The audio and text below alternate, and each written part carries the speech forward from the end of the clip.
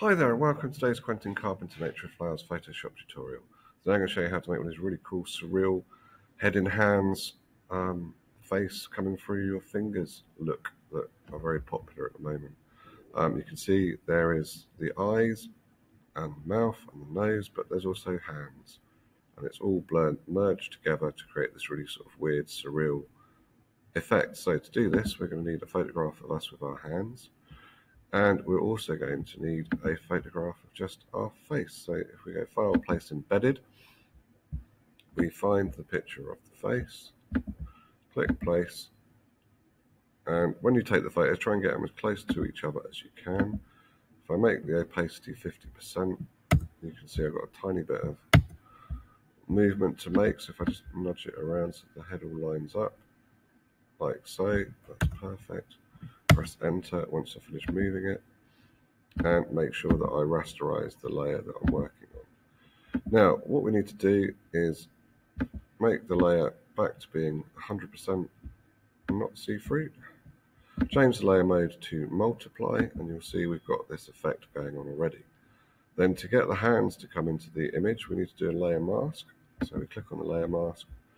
We make sure we've got the black and the paintbrush, and we've got it set to a reasonable size, and then we paint in all over the image except for where the eyes are, so that we create the effect we're after. So we leave everything in place like so, and you can see immediately we've got the effect that we're looking for. Now, to make it more sophisticated and more surreal almost, we need to then just change our colors. So we go on the background layer, we go Image, Adjustments, Black and White. We make it black and white. We go onto the top one, we go Image, Adjustments, Black and White again. So we've now got black and white image. We can see we need to experiment with a bit with the brightness and contrast. So we'll do our levels first. We go to Image, Adjustment, Levels, and we'll make sure the black line is moved to the graph here, and we'll bring the white line in a little bit as well, and experiment with the grays. Get it where we want it, click OK, do the same on the background, go Image, Adjustments, and Levels, bring the black line in, and the white over a bit, and experiment with the grays until we get it how we like it. And that is basically what you do. Now, if you don't like where the chin is, etc., you can go back to your layer mask, click on it over here in the layer mask menu, select the white, and then you could add more chin into the image around there, and you can see that the chin is now resting in the hands.